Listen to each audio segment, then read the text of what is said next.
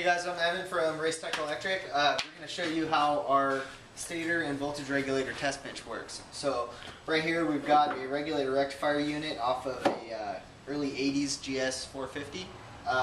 We had a customer having some questions about whether or not the regulator was working. So we're going to put it on the test bench real quick and let them know whether or not it works.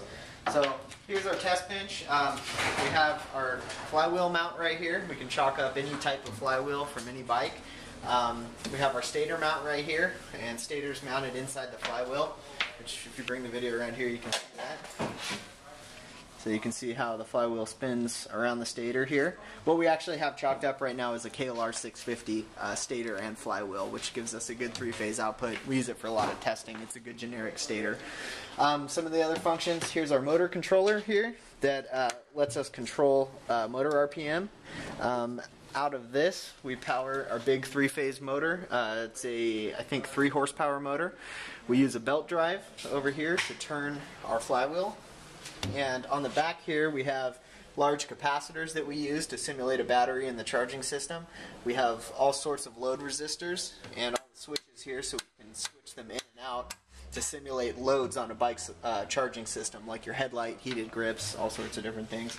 We have our meters up here. This measures current coming out of the capacitors, so this is directly related to current coming out of your charging system, out of your stator. And then we have a voltage meter here. So what we're going to do is go ahead and test this regulator rectifier. We have it hooked up with some jumpers right now to the three-phase output of this KLR stator.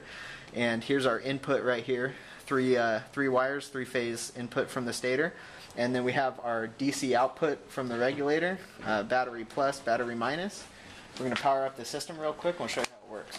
Turn on our cooling fans for the resistors. And we've got our controller on. We're going to go ahead and spin this up. Now this regulator was suspected to have the regulation side fail, so we're going to test that. As we increase RPM, we have no load on the system right now. As we increase RPM, we should see the regulator hold the voltage down to about 14.6 volts. Now as you can see on this scale, we're already at about 16 volts with no load whatsoever. So that tells us right away. Now we see it increase to about 18, 19 volts. That tells us immediately that the regulation system on this regulator is not working. It's not holding down the voltage at all. So just to test that everything else is working correctly, we'll swap on a couple loads. So there's about 220 watts. You see our voltage drop now to about 9 volts, and we're drawing about 11 amps of current.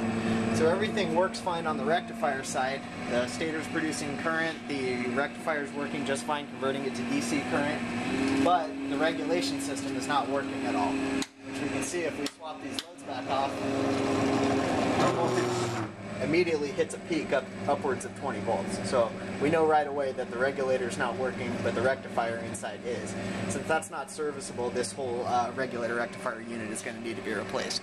So this is one of the services we offer. If you have a questionable stator or regulator you'd like to test, just get a hold of us at www.racetechtelectric.com.